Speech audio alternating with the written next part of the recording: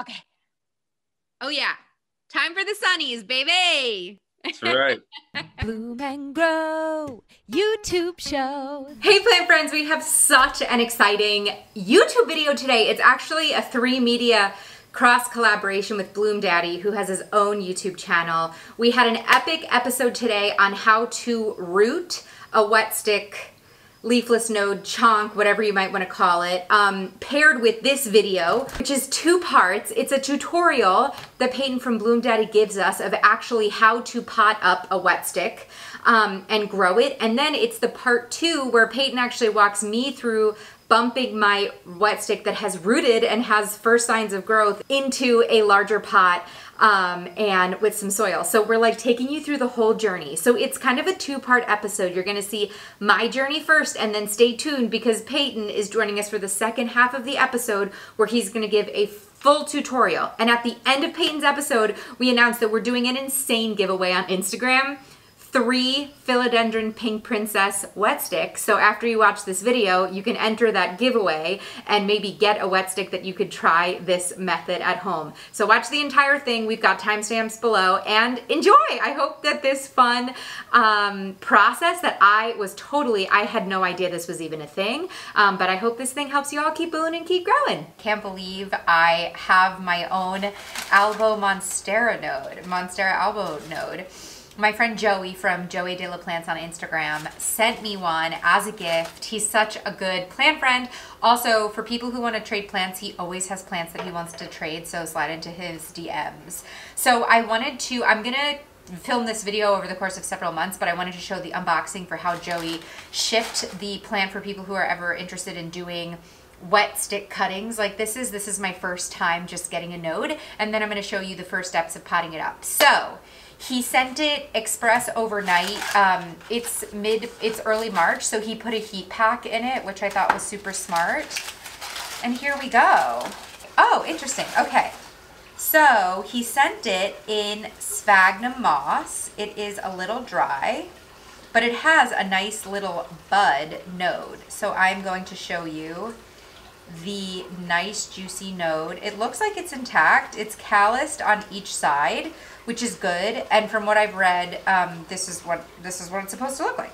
Okay, so in the way that I've prepared this is I have a Starbucks container upcycling hashtag of wet sphagnum moss. It's damp. It's not wet. You don't want it to be too wet or it's gonna rot the node. So it's damp. And it's filled with my Starbucks container. Should we name the plant after whatever the drink was? The Starbucks person got his name wrong. This was Billy's, and they say the name on the cup is Willie. That's not my fiance's name. Okay, node, you are named Willie. That's funny. Okay. So apparently you want to lay it horizontal in the middle of the sphags so that the roots can grow and the shoot can shoot. So there's 2 aerial nodes, and then there seems to be a little dormant bud here. So I'm going to lay it on the sphag this way.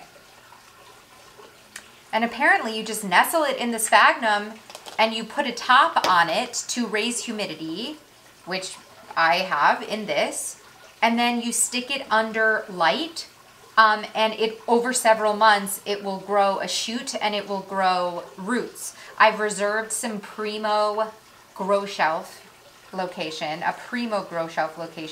for this puppy. So we'll see. I've never done this before. I'm in disbelief that this method works, but I've watched a million YouTube videos saying that it does. So I will keep you guys posted, and I look forward to giving you an update soon. Time for the sunnies, baby. That's right. The classic Bloom Daddy sunnies. How many pairs of those do you have? I have 6 different colors. Each color, is just a different vibe, a different mood. And, I tend to put on the blue ones when I propagate, Don't know why. I just love the vibe it gives me, It's just, I get in the zone. I get laser focused on the microscopic little, essence of the node. And I just, take it on. Are we ready? I love it. Well, I'm so excited to have you as a special guest on this YouTube show episode all about propagating. So I am halfway through my node propagating journey. You're going to walk me through potting my node that's got all sorts of roots in it, all sorts of roots going on up to the next step. But for those who might want to start with their beginning step, what do we need to know? How do we take one of these little wet sticks that we see and pot them up? Well, you caught me at a good time because that is what I do most of the time, right when I get a new import batch in. And just recently, I got a nice batch of imports. Not so nice plants that arrived pretty damaged. And I have one right here. It is a Philodendron Florida Ghost, and it arrived like this. Now, what we're looking at here, folks, is a pretty dead specimen that has some parts still alive to it. The roots, all dead, all mush. Yeah. Right up here, the top, all mush. So what we do have is about 1 to 3 nodes right here in the middle that we're working with that we are going to make plants out of. So that's what I'm going to do. Show us, Bloom Daddy. Let's do it. So here's what I'm going to do. I look at the plant, I kind of go like this, take a really good look at it. And I'm looking for the buds. So here's what we see here. This right here is the leaf scar right there. Mm-hmm. That's where the leaf used to be. And right above that or opposite of that is where the auxiliary bud is. And that is where the new growth will occur. So let me take a look here real quick. Looks like it is opposite. So right on the opposite of that leaf scar, voila. That right there, that is the auxiliary bud. And it's green, it's happy, and it has some pretty good aerial roots. So the first thing I'm going to do, I'm going to cut back all the dead stuff, and then we're going to work with what we got here. So let me do that. Here are my handy dandy propagators, the nice purple propagators. I'm going to cut back some of the aerial roots that have just dried and are dead. Then will you hold it up to the camera so we can see you cutting? Okay, cool. Yeah. So here's like one really good aerial root that died back a little bit. So I'm going to cut it back about halfway. Okay. With aerial roots, it's okay to cut them. They're not really like active roots. They're kind of like a bud where they're mostly dormant. Their aerial roots are kind of searching for something to grab onto and grow in. So it's okay to cut aerial roots anywhere. There's no right place to cut an aerial root. It has an opportunity to branch at any point in its root.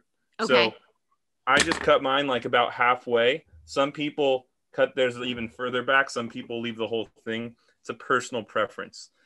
So that's what I'm going to do. Now that I cut back the aerial roots and the area around the node is kind of cleaned up, I'm going to cut back this top part, which is completely died off. And then I'm also going to cut somewhere in this inner node space. Here we got one node, and then we got a second node right down here, which I'm going to try to save as well. So you're going to make 2 separate wet stick chunks node cuttings that you're going to try and create 2 new plants with. That's right. That's right. And now it is time again for the glasses. We're going to get zoomed in here real quick. Here we go. Made a little bit of a mess, but that's part of the fun. It is part of the fun. So here we go. All right. Can you see this? All right. Yes, we can see it. Perfect. So the yellow part, dead. What you'll actually see in this yellow part is a really sad auxiliary bud. Yeah, a dead little node. It did go. So we're going to say adios. Chop right there. Okay. You don't see any special angle or anything like that because with the philodendrons and monsteras, no roots and nothing is going to grow from the cutting. See, with vegetables and fruit trees, roots can actually grow from, that slice right there. So it's good to increase the surface area on the cut at a 45-degree angle. Since I'm not cutting to increase surface area, a nice, straight perpendicular cut on the stem is good enough. So cool. That's what we did there. And now I've got a really long inner node. Long internodes make it really easy to kind of pick a place to cut. So I'm just going to cut past the aerial root right here.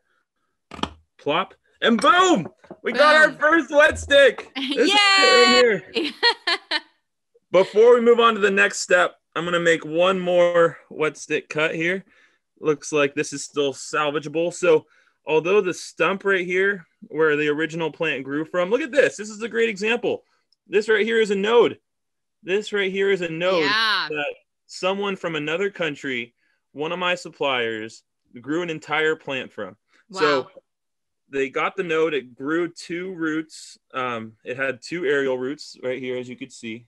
Mm-hmm. Those right there were aerial roots, and then it shot out some nice branching, roots. Yeah. Really nice branching. And then it shot out this bud right here, which then gave me all these nodes. Sadly, this whole thing died, but hey, we're going to save that node too. We're making lemonade. We're making lemonade out of lemons. That's right. So here we go. I'm going to separate this root. You want to keep the aerial roots that are directly below the node and the bud if you can. It looks like these ones also died, but I'm going to cut and all right, cut that right there. These ones are also dead, so I'm going to cut these aerial roots back all the way. And now we have another wet stick. This one, yay! This one with no roots and just an auxiliary bud. This one with 1 aerial root and 1 auxiliary bud. So now that we have our 2 wet sticks, are you ready for the next step? Yes, please. All righty. So this involves sphagnum moss, right?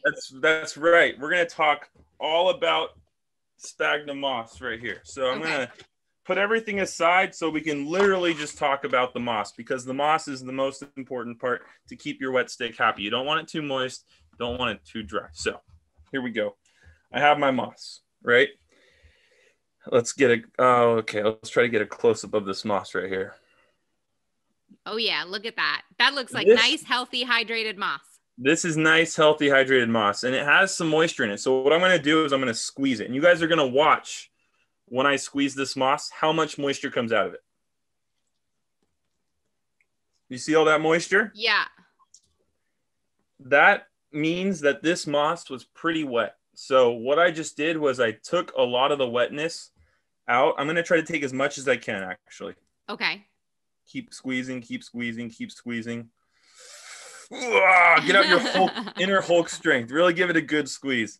And now I have a puddle of wetness right here on my table, which is okay because I got my handy dandy paper towel. Wipe that away. And now what we're dealing with here is rehydrated moss. And I really highly encourage we stick with the rehydrated moss because it has moisture. Although you can't squeeze any moisture out of it, it still has moisture in this moss. A lot of moisture too. So now not only does it have moisture, but it has some nice air pockets for those future roots to really enjoy, because roots like oxygen and that air, as we know. So that's what we're doing. So now that we have hydrated moss that we squeezed all the wetness out of, we're then going to put this in. I love using these clear little drip trays, actually. You buy these at your local nursery or whatever. Home Depot even has them. I like these because they're really clear, really easy. And I take my rehydrated moss, and then I just kind of, let me angle it down here. Does that thing have a hole in the bottom, or it's no hole? No holes. No hole. No entry or exit out of this dome we're about to create. It's going to be a prison. It's going to be a little hotel room for our for an incubator. Yeah. An incubator. Yeah. So no holes. I'm just softly placing some moss down in this, and I'm going to put a little bit more in right on top right there. Nice little cozy bed for our node here. And now that we have a nice little bed, I'm going to take out some debris in the moss. Different types of moss, everybody. So now that we have a nice little bed here for our moss, about, I'd say, an inch thick, maybe like 3/4 of an inch thick. Doesn't need to be too much. I'm going to take the one with the aerial root, node number 1, And I'm going to find the bud right there, the auxiliary bud. Got to make sure that's facing upwards. And this is great. With Florida Ghost, what's really great is that the aerial root is on one side facing downward. The bud is on the top. So it's really easy. We're just going to put the wet stick right on top of the moss. The aerial root will go down and the bud will stay above. And you want that bud facing upward or else, it's just a little bit harder. So that's what I'm going to do. So here we go. Aerial root right there. Face that down. Gently kind of put it in its place. You don't want to just toss it on. You kind of want to give it some structure.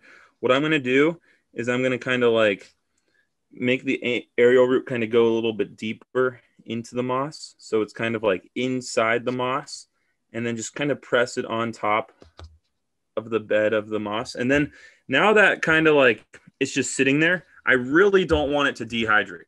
I don't want to have a dehydrated wet stick.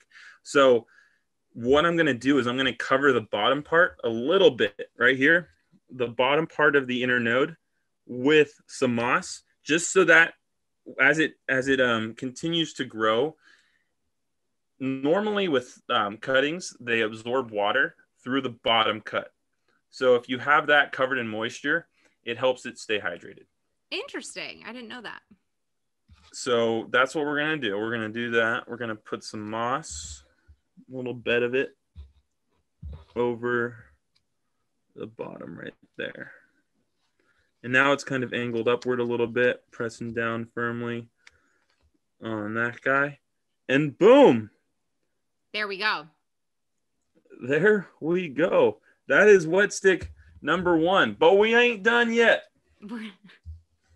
Well, so we're not done yet. So then are you going to put that in your prop box, or are you going to just cover that? I'm just going to cover it. So it looks like what I do with these most of the time is I have these little prop bins about this size right here that I will put them in. And then I'll cover the prop bin with a lid. Perfect. So I'll put them in one of these. So if you have a size, I get these at Target, a 16-quart bin. That's the best because it's high humidity in there. Nice. And you have that bin top completely closed. Yeah. Bin completely closed with the occasional burp every now and then. Okay, sweet.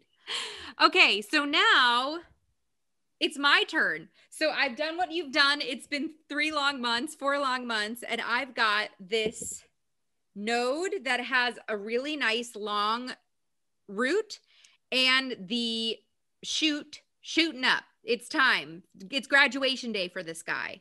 So now we're at the point where we want to give it a little nutrients. We want to start getting it kind of adjusted to real life and not just incubation station moment. So we're going to pot this up in your special kind of potting up mode. So my first question for you is, these roots have some damp sphagnum moss on them. Should I leave the moss, or should I pick all the moss off?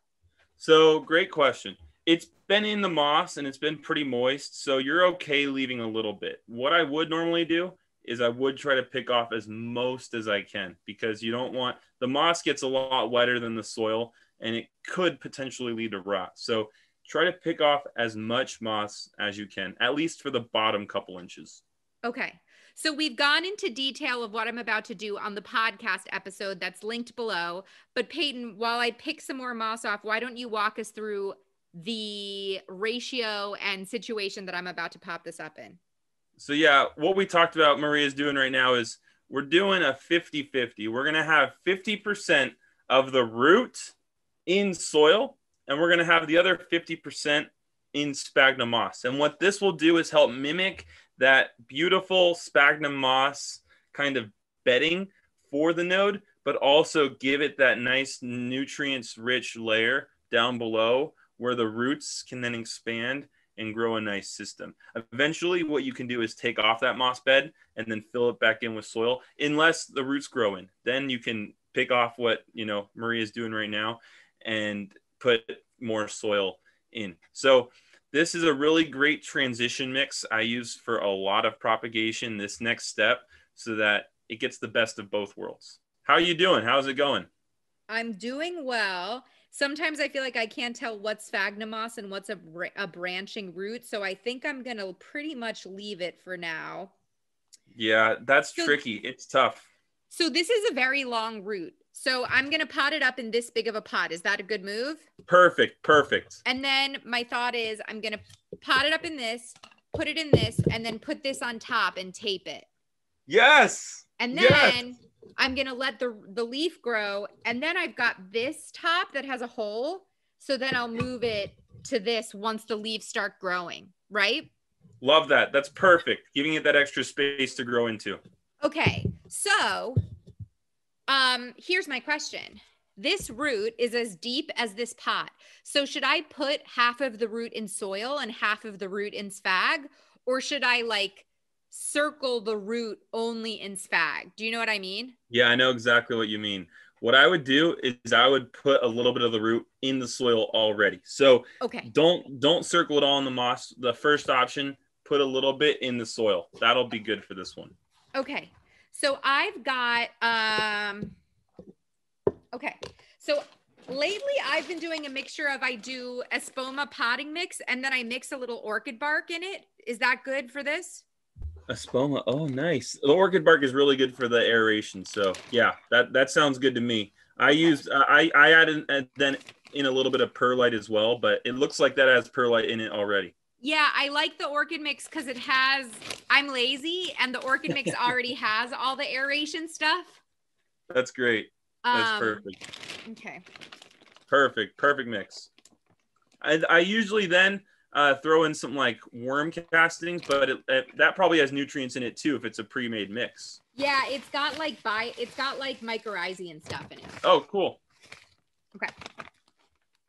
So let me just mix this up really quick. I love this. On the spot mixing. On the spot mixing. So the thought is the bottom half, and then I'm gonna put the damp spag on top. And then still sit the node on top of the spag. I'm not burying the node in the spag. That's correct. Just putting the node right on top, because as of right now with your node, that's the only thing photosynthesizing and giving and charging your battery. That right there, that green part, as you see, guys, that green chunk, that green node is the only green to it. Look at those roots. Yeah. That bud is still white. It looks like it's getting a little bit green now. It's starting to turn green, but it's still really white and not photosynthesizing. So it's important that stays on top. So so here's the node. Yeah. Here's the shoot. The roots are coming out of like this kind of dormant root. Yeah. Should I bury this all in sphagnum because this is where the roots are coming? Okay, so this is actually a great question. So you see right there how the node is on one side and then the aerial root is on the other? Yes. What happened when what you should have done is you should have had it grow like, you should have turned it, yeah, like that. A little bit backwards. Make it so the bud is facing up like that. That is kind of, so instead of growing like this, what I would have recommended is for you to have, boom, like that. That's how I would have originally started your node. But since it already has turned sideways, I would keep it like that because that's how it's been growing. So you can cover that aerial root with moss and keep that area protected. Maybe I'll give it a little diagonal like that. I like that. And then this will kind of counter correct. So I should have done it like this. Okay. Yeah, it would have been a lot easier for your node to grow that way because as you see, it's done a lot of turning to get to the top, you know? It's a lot of energy. Hard work. Sorry. I made you. Oh, you're good. Learning it. The plant's working for you, you know? It's doing it. Okay, so let me make sure my B-roll is over here. Okay, so I'm going to plant this at a little bit of a diagonal, like that. First, I'm going to fill it with soil. And then I'm doing 50 soil, and then I'm going to do 50 spag. And then do I water this like I water a normal pot? So right now, after you put the mix in, what I normally do is I water. I give it some good water. I give it some energy. I give it some water, and then I just toss in the moss right on top, like like that right there. And there's 2 different ways you can water. You can bottom water, or you could just take off the moss and give it some water on the top layer. Oh, because I don't want to just water right through the moss because that would make it too wet? It would make the moss pretty wet. So it's good not to water directly through the moss. Bottom watering is the best way to do this method. Okay. And then misting the moss on top. Okay. Okay, I think I'm doing really good, but I'm going to bring this up to the camera and show you. Sweet. I love it. So I've got that aerial node is fully buried on a little bit of a diagonal, and then I've got this guy still above. Perfect. That's beautiful. That is perfect right there. Do I cover this little booty with some moss as well? Well, you could, since your node has an aerial root that's well established with the root system, the node itself is so calloused over, it's so old that it won't be absorbing any water like a nice fresh cutting would. So I'm going to bottom water this off camera, and then I'm going to assemble my little humidity dome like this. Perfect. And I think I'm just going to put 2 pieces of tape on either side. I'll burp it. And then I think I'll just let this grow until like the plant like is hitting the top, and then I'll graduate it into this. That's perfect. Yeah, that's what I would do. We did it! Yeah, we did it. We freaking did it. I love it. This is great. Well, plant friends, Peyton of Bloom Daddy, thank you so much. Peyton has his own YouTube channel. He's linked below. Go check out his YouTube channel, especially if you're interested in what is the right dampness of sphagnum moss. He has a whole video on that. We are doing a giveaway on Instagram for the next week. Peyton is giving away 3 philodendron pink princess nodes, so you could try this yourself on Instagram at Bloom and Grow Radio. Go check it out. He's giving the nodes and 1 free month access to the Bloom and Grow garden party. Check us out and go listen to the hour-long podcast episode where I grilled Peyton on wetsticks, what they are, how they work, and exactly how to go from cutting to having a lush plant. Peyton, thanks for joining us, and I'll see you over at your YouTube channel. Looking forward to it. Thank you so much, and happy growing. Okay, that was Peyton. Everything of his is linked below. Thank you, Peyton, for helping me. Thank you, Joey, from Joey De La Plants on Instagram. He's also tagged below for gifting me my Monstera node. I'm so excited to see what happens next. I'm currently bottom watering the plant, and then I'm going to get it all set up under my grow light. Make sure that you join the giveaway. Get yourself a philodendron pink princess. And I hope that this just helps you keep curious, and of course, as always, keep blooming and keep growing. Oh, and one more thing. I'll probably do another update, in a few months to see what happens after this. So stay tuned and make sure you subscribed and leave a comment if you've tried this below. Okay, bye!